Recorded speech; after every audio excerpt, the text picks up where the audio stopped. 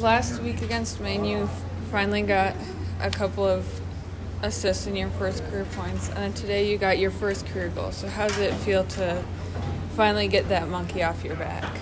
Yeah, definitely feels good.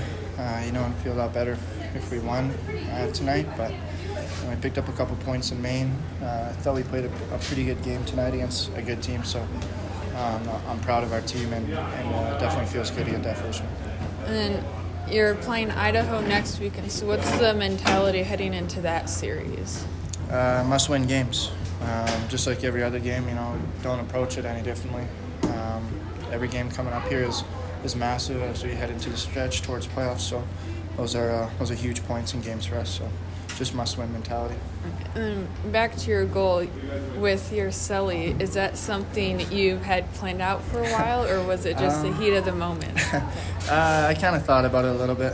I kind of wanted to do something fun, and Aliardi said he was pumped up for me to do a big celly whenever I score next, so I thought I'd give him one. So